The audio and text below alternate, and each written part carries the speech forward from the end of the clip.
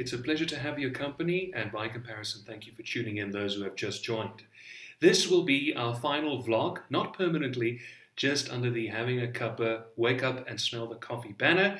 Next month, we are excited to launch the Apex Predator podcast and vlog, which will be taking the place of this very program.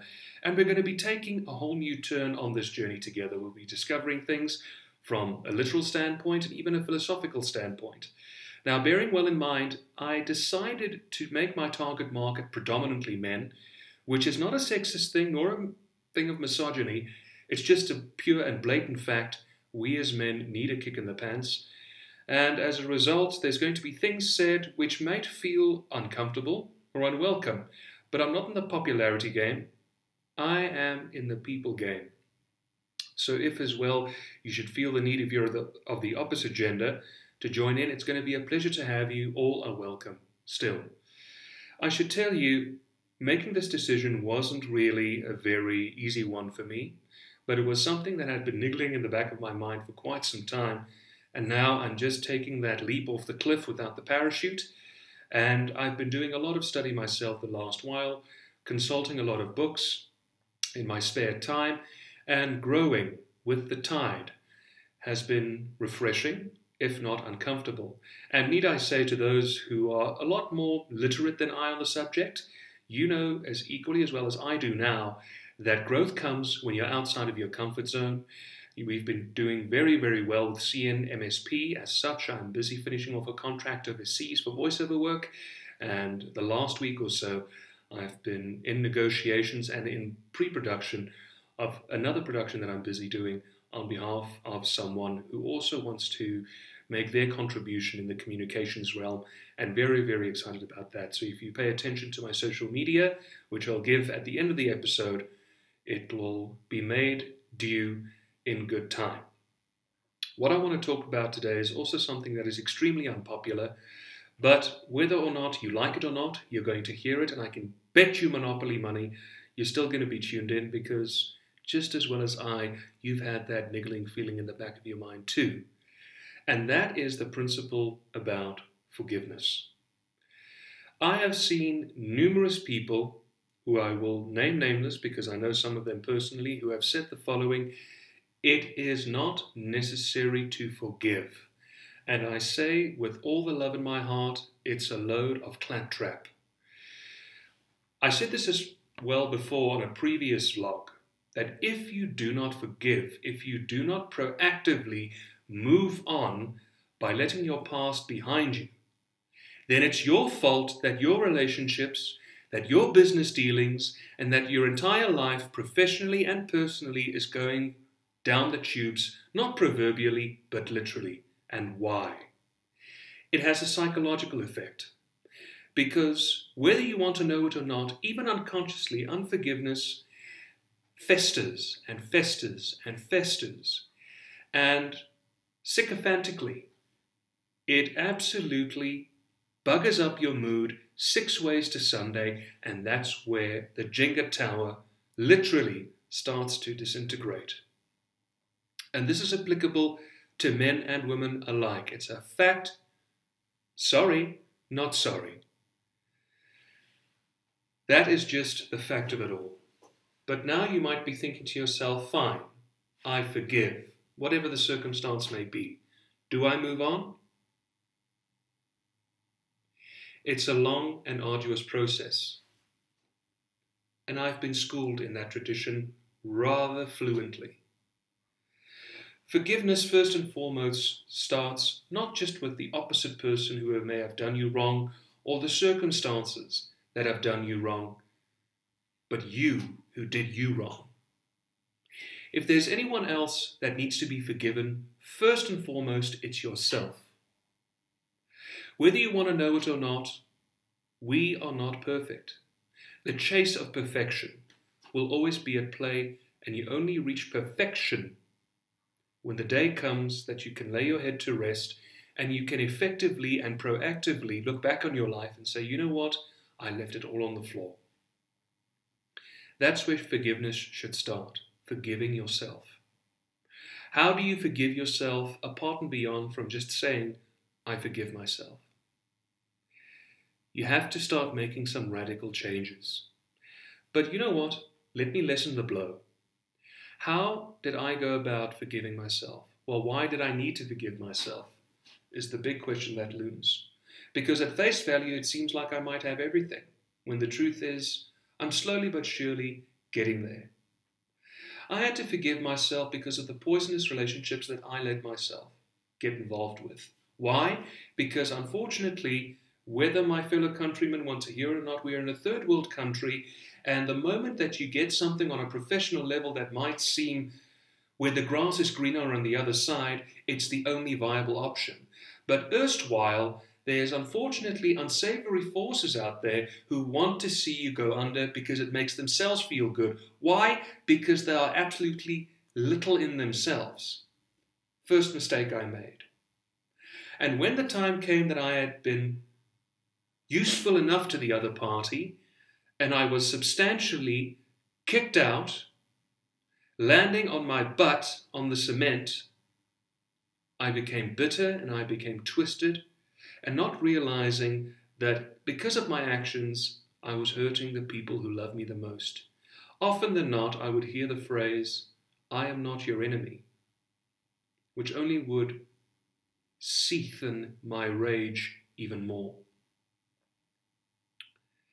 It's a humbling lesson to learn that unconsciously you can affect the people you love the most in a negative way. I say humbling in that you shouldn't chase after it. Not at all.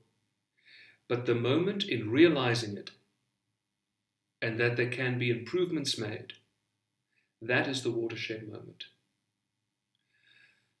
So I had to make big changes in my life, meaning that I had to sit and retroactively, let me correct myself there, I had to go back in retrospect, and I had to highlight the moments, no matter how painful, of the last year or so that had caused me immense upset and disappointment. Don't think for a mere moment that doing an exercise like that is child's play. It's not. That's taking responsibility. It's the stone throw of taking responsibility. You'll remember in the beginning of the year where I said, start to diarize your dreams, your visions, your goals. Same principle. Then, what was the changes that I had to make? Well, I had to lull myself out of the comfort, inverted commas, of bitterness, and I had to put myself in a position that was uncomfortable. I had begun to take up the hobby of running. I would normally do it late morning, approaching early midday. So I said, what is the most uncomfortable thing to do? Do it early morning where I could be in bed, sleeping. We're approaching our autumn season here in Southern Africa. So as a result, I would say, do the uncomfortable thing by waking up in the morning, don't hit the snooze button, strap on my running shoes, put on a pair of sweats, and hit the trail while it's still dark out. And with that endorphins, plural, coursing through my system, immediately the cloud or the fog of resentment, bitterness, and whatsoever would begin to lift. Think about it, and please, you're more than welcome to do your own research into the matter.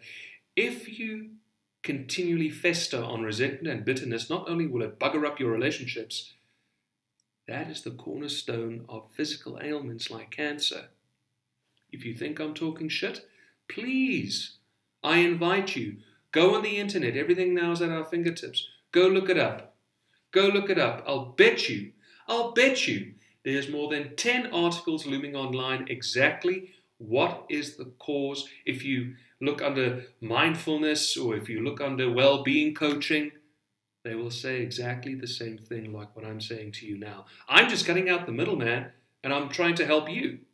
So if you want to call me nasty names, please do so. I'm not going to hear about it, but I know you're going to try and tell me wrong. But why are you going to try and tell me wrong? Because you know that I'm right. You know that I'm right, and you're just putting up a defense to try and deny it yourself. But in due course, it's going to hit you like a kick in the pants. And that's exactly what happened to me. I know what I'm talking about. But enough about that. So progressively making those changes physically and intellectually led me to ask forgiveness from my Lord for the bitterness and the hate that I was carrying inside on towards the parties that had did me wrong, that led me to lose my radio job, which I loved more than anything else to do. Because the moment that I get behind the microphone, I become a completely different entity entirely myself. When I'm at home, I'm a very staid, quiet, introverted person. I like to do my own thing around the house, which is not a bad thing. I'm still a compassionate ear whenever I need to, and I'm still a proactive participant in my household. But when I'm performing, I'm performing. And any performer in the arts arena will tell you exactly the same thing. Whether they hit the stage to do a comedy show or when a musician gets up on stage and plays their first number, an unspoken energy kicks in. That was the same kind of high that I got when I was still on professional radio. And now that I don't do it anymore, it was a very difficult phase to grow out from. But you know what?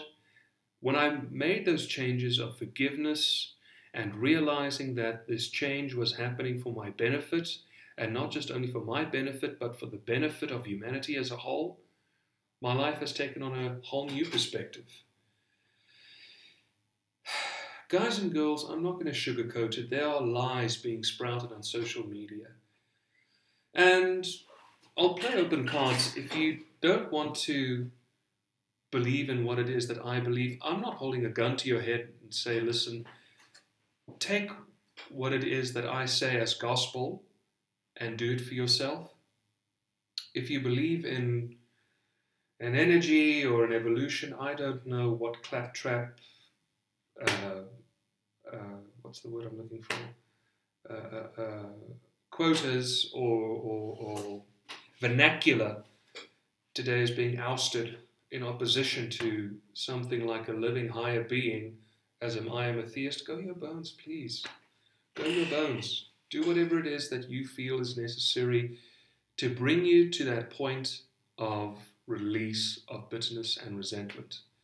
Because I guarantee you, you're going to think I'm lying. And you're going to think I'm judging you. There's a difference between judgment and there's a difference between accountability. The problem is in this life, we as true friends are not holding our own accountable for their actions under the pretenses that we don't want to judge, whilst ultimately we are babying these people to carry on in their route, and then when that person does something stupid and they're no longer on the earth anymore, what's the first thing we say? If only we acted a little sooner. There, I said it. And the problem is I did that exact same thing. Someone who was hurting many moons ago, who is no longer here, came to me for help, and the one thing that I said was, why do you want help from me? You never listened to me anyway. So you know what? Go ahead and bump your head. What happened? New Year's Day 2010, this person in question was murdered by her own father, and her mother, unfortunately, was also a casualty, and it made the headlines that very next week. And I moseyed about after the funeral, feeling sorry for myself that I nearly walked into the path of an oncoming car.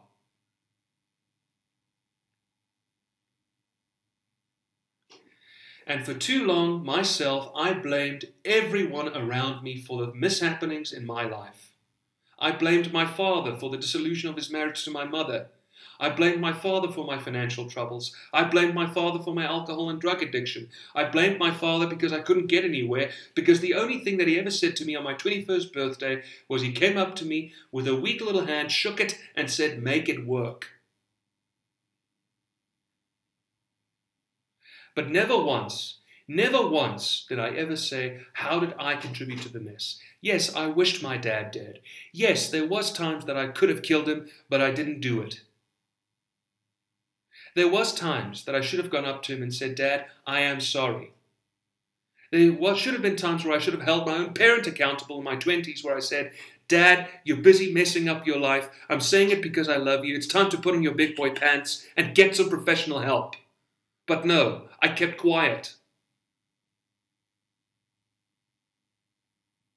Because if you speak in accountability to people who you love the most, you do it out of a sense of love. You don't do it out of a sense of judgment. You do it because you care for something and other people bigger than yourself. That's the difference. And if someone says to you, you're judging them, forgive them because they're hurting. Forgive them because they are not where you are. Help them, but don't baby them. Tell them where they are wrong, but show them the way. Don't just tell them the way, show them the way. This is why I'm passionate about what it is that I'm doing. And I'm trying my best to correct the errors that I couldn't get right with the people that I should have helped the most.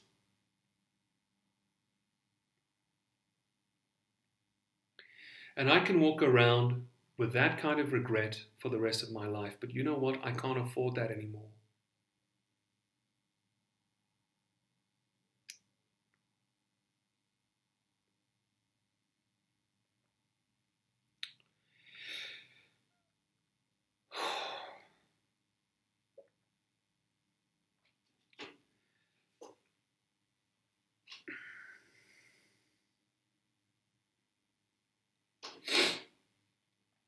So, all I can do is use my story to not repeat what it is that I did before. And hear me, guys. Living in bitterness and in resentment will kill you faster than a speeding bullet. But to quote Steve Harvey, there are two kinds of hard that you could follow. You could live the hard of resentment, where you never chase after anything bigger than what you are meant to be, or you can chase after the bigger that you are meant to be and handle that kind of hard. That kind of hard at least comes with options. Quoting his words directly.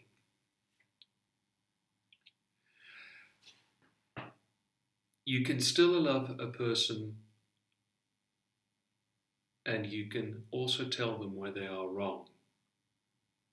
Your intention will dictate your actions, but you can't do that unless you do the deep work within and let go of what is, let go of what was and what could have. And to rectify something, and to clarify something, I should say, what we were taught at very young is that every action has a consequence. So I implore you, learn the process of forgiveness. Suffer under the pain of discipline, of trying to forgive yourself, which is not fun. I know, I speak from experience.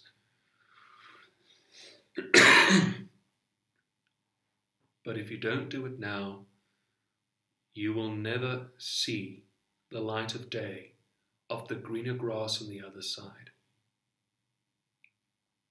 And you will never see the light of day of the man or the woman that you are meant to love, or meet the face of the beauty that is going to be breathing life from your actions.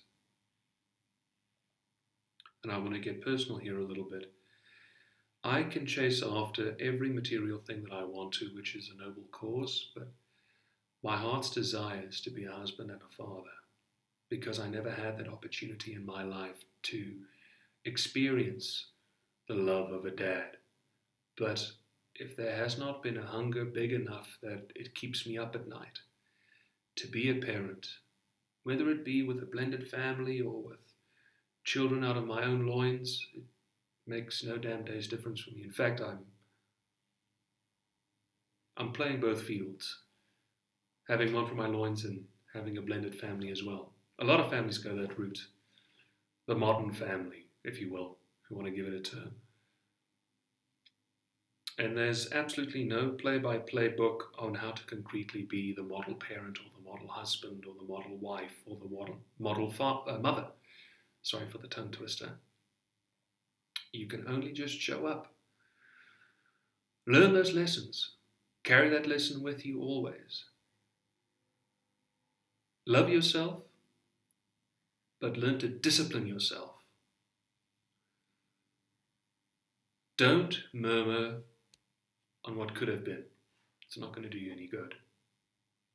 It's going to be very, very rude, crude, and hard. And to quote Bedros Keuilian, if there were any such a time to give yourself a checkup from the neck up, now's the fucking time to do it. Because time is running out until you are put into your casket.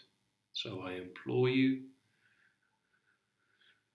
forgive yourself, forgive others, move forward progressively, hold one another accountable, do it from a place of love. There we are. I can't wait to see you all on the new Apex Predator platform. You're more than welcome to follow me on social media. My handle is @ChrisNellMedia. I also have a Facebook page. It's my first name, Chris. My last name is N-E-L, because if you do it with a single L, it's the French or the Dutch translation. I'm Irish, Dutch-Irish, so my spelling is with a dual L. I post there regularly, some of my thoughts, some developments as well. It'll be a pleasure to have your company, and I can't wait to see you in the next episode of the Apex Predator, where we are unleashing the beast. Keep well.